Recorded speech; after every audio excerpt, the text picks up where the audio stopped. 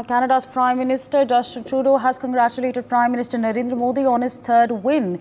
In his congratulatory message on X, he has mentioned that Canada stands ready to work with his government to advance the relationship between our nation's people and anchored to human rights, diversity and the rule of law. His congratulatory post comes up amidst India-Canada strain as both the countries are locked in a diplomatic row over Canada's allegations that Indian agents conspired to murder Hardeep Singh Nijjar, while India called the allegation baseless.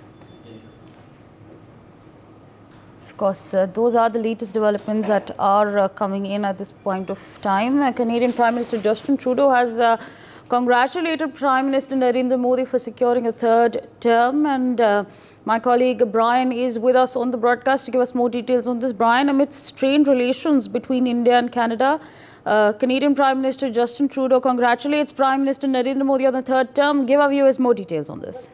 Well, definitely, Asavri, Canadian Prime Minister Justin Trudeau has been leading efforts now to address Canada's concern about India following the very murder of Khalistan terrorist Hardeep Singh Nijjar last year. And now, in a very strange and a very different, move, Justin Trudeau has given a congratulatory message that was posted on X also, which happened on Thursday morning, where Trudeau expressed Canada's readiness to collaborate with Prime Minister Narendra Modi's government. He also emphasized that their relationship should be based on human rights, diversity and the rule of law. And this statement also followed a report by a high-level Canadian parliamentary panel also, which identified India as the second biggest foreign threat to Canada's democracy after China. And even at the G20 summit in New Delhi also that happened last September, Prime Minister Narendra Modi and even Justin Trudeau also were photographed together, highlighting the ongoing diplomatic interactions despite existing tensions. And yes, Trudeau definitely reiterated Canada's willingness to work with the Modi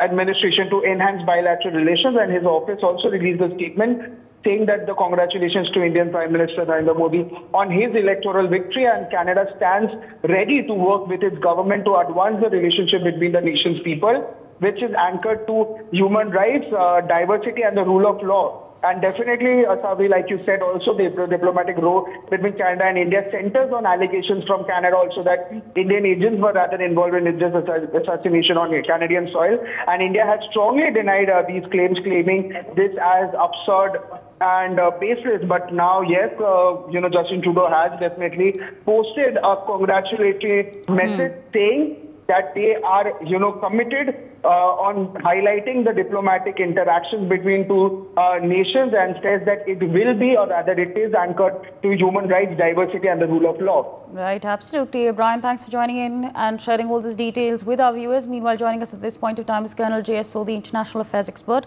So a very good afternoon to you, and thank you so much for taking out time and speaking to us. Now, as far as India and Canada relations are concerned, they have been strained.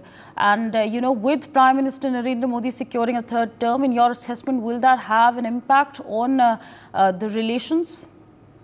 Jahan Dasavri, it's my honor to be on your STS channel. Well, Prime Minister Narendra Modi's third consecutive win is indeed historic, because for the first time it has happened since 1962 in our country. And this great achievement is being acknowledged by every global leader the world over, with a lot of congratulations messages pouring in from every world leader across the world. And among them is the Canadian Prime Minister Justin Trudeau, who has congratulated Prime Minister Modi. I think Canada should put behind all the acrimony that it created with India. It should withdraw all the false allegations it has put on India, and Prime Minister Trudeau should now work in a good and a responsible manner with Prime Minister Narendra Modi, so that the Canadian-Indian relations, which have been very good before 1980, should come back to the pre-1980 level, and both the countries will prosper because of this.